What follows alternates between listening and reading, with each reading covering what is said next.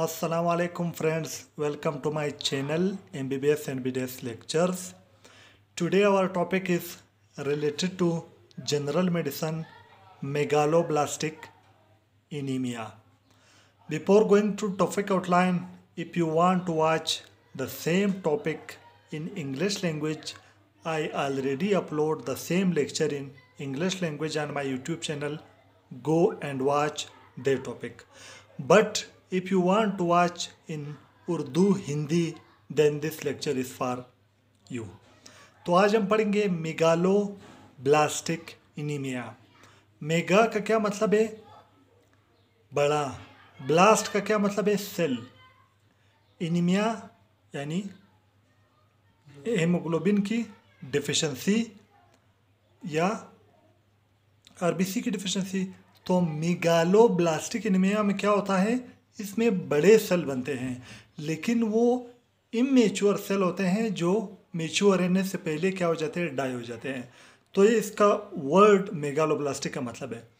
अब हमारे साथ है टॉपिक आउटलाइन। टॉपिक आउटलाइन में हम क्या पढ़ेंगे? मेगालोब्लास्टिक एनीमिया की हम डिफिनेशन पढ़ेंगे, उसकी काजेस, उसकी पैथोफिजियोलॉजी, उसकी क्लिनिकल फीचर, इन्वेस्टिगेशन और मैनेजमेंट। सबसे पहले हम स्टार्ट करते हैं डिफिनेशन से। डेफिनेशन ये है मेगालोब्लास्टिक एनीमिया की कि एक रेड ब्लड सेल डिसऑर्डर है जिसमें डीएनए सिंथेसिस की इनहिबिशन होती है इरिथ्रोपोइसिस में, जिसके नतीजे में बोन मैरो के अंदर मेगालोब्लास्ट सेल प्रेजेंट होते हैं। डेफिनेशन क्या है? Megaloblastic anaemia is a red blood cell disorder due to inhibition of DNA synthesis during erythropoiesis. In result, there will be megaloblast cells present in the bone marrow. ये क्या है इसका definition है कि इसमें ये एक रेड ब्लड सेल डिसऑर्डर है जिसमें डीएनए सिंथेसिस जो है वो क्या हो जाती है? रुक जाती है, इनहिबिट हो जाती है, जिसके एरिथ्रोपोइसिस में, जिसके नतीजे में मेगालोब्लास्ट सेल जो है पैदा होते हैं और वो बोन मैरो के अंदर मौजूद है। डिफिनेशन के बाद एक काजेस। काजेस इसकी क्या है? 4। Number 1, vitamin B12 deficiency. पहला काज क्या है? Vitamin B12 deficiency. दूसरा काज क्या है? फोलिक एसिड डिफिशिएंसी, या इसे कहते हैं फोलेट डिफिशिएंसी। तीसरा क्या है? Vitamin A deficiency. और चौथा है विटामिन B डिफिशिएंसी। तो ये 4 काजेस है। तीसरे नंबर पर है पैथोफिजियोलॉजी। पैथोफिजियोलॉजी में क्या होता है? सबसे पहले जब विटामिन की डिफिशिएंसी होती है तो उसके नतीजे में डीएनए सिंथेसिस एरिथ्रोब्लास्ट जो एरिथ्रोसाइट का क्या है? प्रिकर्सर है एरिथ्रोब्लास्ट, उसके अंदर विटामिन की डिफिशिएंसी की वजह से डीएनए सिंथेसिस क्या होगा? इनहिबिट होगा। जब डीएनए सिंथेसिस इनहिबिट होगा तो न्यूक्लियस की मैच्योरेशन एरिथ्रोब्लास्ट के अंदर नहीं होगी।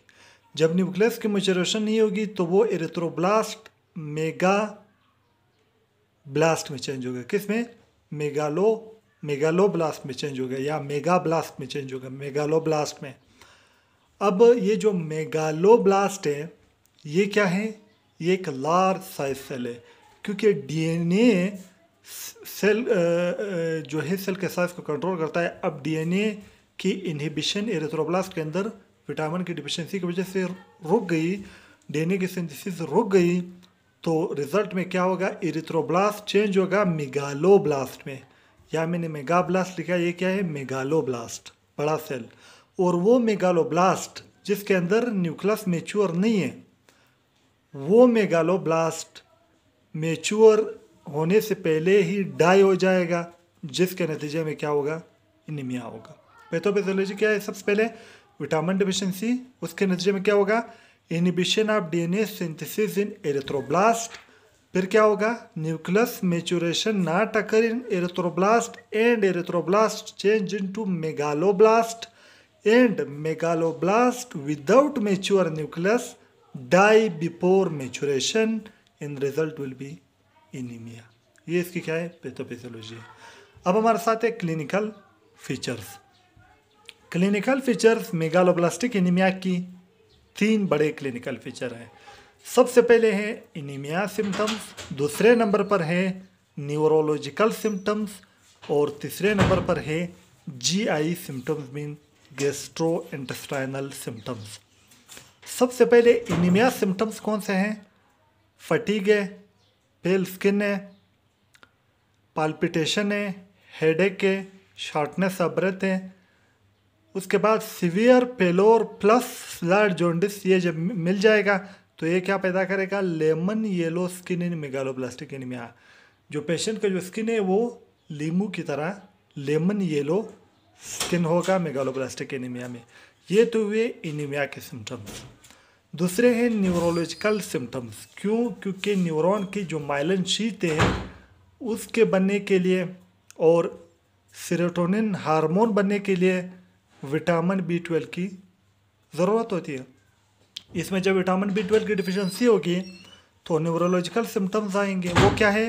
Paresthesia in feet and finger, feet और फिंगर में नम्बनेस होगी, पैरेस्थीसिया। और क्या होगा? And cause depression साइकोसिस called megaloblastic madness. और उसके बाद क्या होगा? उस पेशेंट को विटामिन B12 डिफिशिएंसी की वजह से जब सेरोटोनिन नहीं होगा तो डिप्रेशन होगा, साइकोसिस होगा। इस डिप्रेशन, इस साइकोसिस को मेगालोब्लास्टिक एनीमिया के अंदर क्या कहते हैं? मेगालोब्लास्टिक मैडनेस, यानी मेगालोब्लास्टिक पागलपन। क्योंकि साइकोसिस को क्या कहते हैं? पागलपन ही कहते हैं। क्योंकि इसमें जो पेशेंट है वो रियलिटी से दूर हो जाता है, हकीकत से क्या हो जाता है? दूर हो जाता है। हेलुसिनेशन, डिल्यूजन, ये उसको फील होना शुरू हो जाते हैं। तो ये है न्यूरोलॉजिकल सिम्टम्स। इसमें पैरेस्थीसिया होगा और डिप्रेशन होगा और साइकोसिस होगा, और डिप्रेशन और साइकोसिस को मिलकर क्या कहते हैं? मेगालोब्लास्टिक एनीमिया के अंदर मेगालोब्लास्टिक मैडनेस। थर्ड जो सिम्टम्स है वो है GI सिम्टम्स। गैस्ट्रोइंटेस्टाइनल कौन से सिम्टम्स होंगे मेगालोब्लास्टिक एनीमिया के अंदर? ग्लोसाइटस होगा, यानी इन्फ्लेमेशन ऑफ टंग होगा। दूसरा क्या होगा? डायरिया होगा। और तीसरा क्या है? लॉस ऑफ एपिटाइट, उसको भूख नहीं लगेगा। तो ये क्लिनिकल फीचर भी हुए। अब हमारे साथ है इन्वेस्टिगेशंस।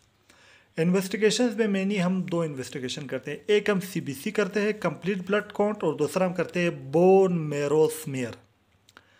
सबसे पहले CBC हमें क्या दिखाएगा? मैक्रोसाइट, बड़े साइज के सेल दिखाएगा, जिसकी मीन कर्पस्कुलर वॉल्यूम क्या होगा? 95 से ज़्यादा होगा। दूसरा है bone marrow smear. Bone marrow smear हमें क्या दिखाई देगा? ये बोन मैरो के अंदर हमें मेगालोब्लास्ट सेल दिखाएगा। और डेफिनेशन में भी हमने क्या पढ़ा था कि there will be megaloblast cell present in bone marrow, और वो मेगालोब्लास्ट सेल बोन मैरो के अंदर जो प्रेजेंट है वो हमें कैसे दिखाई देंगे? बोन मैरो स्मीयर के जरिए। लास्ट में है मैनेजमेंट। मैनेजमेंट में क्या है? अगर विटामिन B12 की डिफिशिएंसी है तो हम विटामिन B12 देंगे, या इसको कोबालामिन भी कहते हैं। ठीक है, ये हम देंगे, इंजेक्शन की सूरत में भी देंगे इंट्रामस्कुलर, या फिर हम इसको जो है ओरली भी देंगे टेबलेट की सूरत में। दूसरा हम क्या देंगे? इसको फोलेट देंगे अगर फोलेट की डिफिशिएंसी है। उसके बाद अगर न्यूरोलॉजिकल सिम्टम्स हो, डिप्रेशन हो तो एंटी डिप्रेसेंट देंगे, साइकोसिस हो तो एंटी साइकोटिक ड्रग देंगे। अगर डिप्रेशन और साइकोसिस नहीं हो तो सिंपल हम इसको क्या करेंगे? विटामिन B12 की इंजेक्शन देंगे, जिसे कहते हैं कोबोलामिन। तो ये हमारे साथ आज मेगालोब्लास्टिक एनीमिया की टॉपिक कंप्लीट हुआ, जिसमें हमने definition, causes, pathophysiology, clinical feature, investigation और मैनेजमेंट पढ़ ली। तो दोस्तों, अगर आप लोगों को वीडियो अच्छी लगी हो तो वीडियो को लाइक करो और शेयर करो वीडियो को, और अगर चैनल पे पहली बार आए हो तो चैनल को सब्सक्राइब करो और बेल आइकन को क्लिक करके ऑल नोटिफिकेशन को ऑन करो, ताकि मेरी हर नई आने वाली वीडियो की नोटिफिकेशन सबसे पहले आप तक पहुंचे। दोस्तों, वीडियो देखने का बहुत बहुत शुक्रिया। अल्लाह हाफिज़।